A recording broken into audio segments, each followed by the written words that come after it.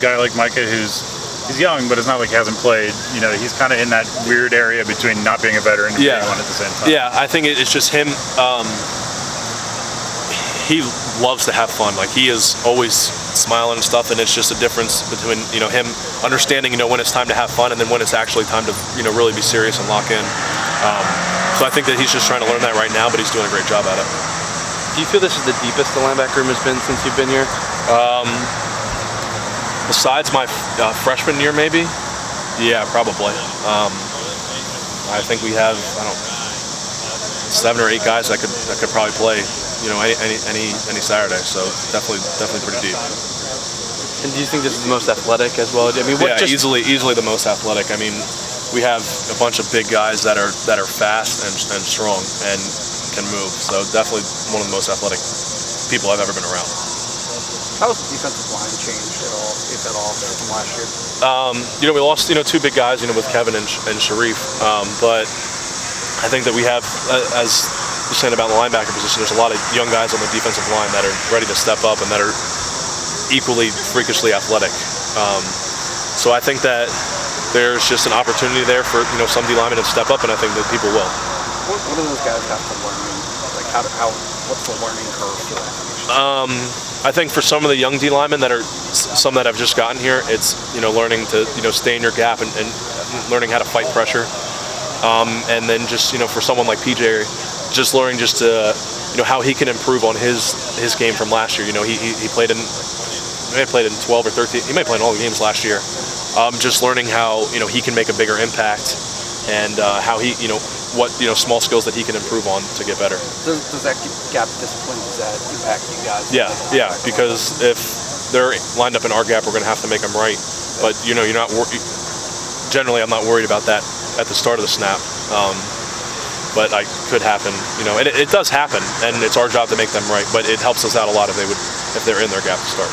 You mentioned PJ, you know, playing a lot last year. This offseason and at the start of camp, how have you kind of seen him develop? What were some things you've noticed? Yeah, he had an amazing play on, what day is today? Wednesday. On Monday. Yeah.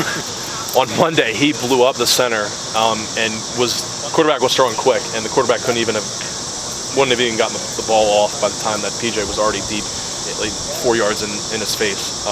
So it's stuff like that he's starting to do right now during camp, which is really impressive. I mean, he's you know, bigger than he was last year. He's stronger, and his motor seems to be even higher. And so it's really exciting to see what a young guy like that can do. Is it difficult with, you talk about the young athleticism, we're talking about gap control, but just like in general, just kind of having to reel them in and make sure that in practice, whether it's whatever it may be, that people aren't just get focused and not just kind of running around? Yeah, I think in practice we've shown pretty good focus. Sometimes it's happened a little quick for you know, the third group. It's been happening a little fast for them at the beginning, and they're starting to get it more now. Just in general of, you know, look at the call, the offense is running quick, you know, setting the front, getting lined up, and then knowing what gap you have to be in. But I think that, you know, we've been watching the film and correcting it, and they've gotten a lot better. 2 more for Jen. Jen, your recruitment obviously juxtaposed a lot of those guys in the room. You got 5-star kids who had 30 offers, and you had a couple. But when you look around this room and all those personalities, how do you see them come in, highly established recruits like a Micah Parsons last year, now like Brendan and Lance? How are they coming in with humble attitudes and ready to work? Yeah, I think that because they were in here for spring ball, so they understand the difference between, you know, high school and college level athletes. You know, you could have. I think that you could have, you know, 10, you know, 5-star recruits, and, you know, maybe only 2 or 3 of them actually ended up, you know, looking like Micah and, you know, able to physically and mentally have the capacity to play at college. So I think that they are understanding of just it's more of the mental aspect for them than.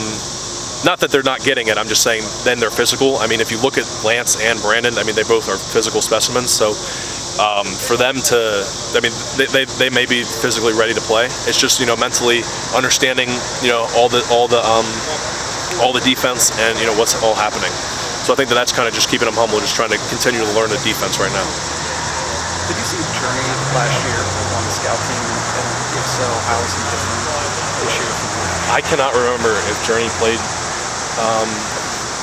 scout team at all or not last year, but I mean, just even, I remember him in spring ball just being, you know, he breaks loose and good luck catching him because he's super fast. But the other thing with him too is he's physical too. So he's a big body. He's not afraid to hit the hole or run you over. I mean, I don't know if you saw during the live period down here. He was lowering his shoulder just trying to run our DBs over. So, you know, he's not a huge back, but he'll lower his shoulder and he can definitely beat you with speed.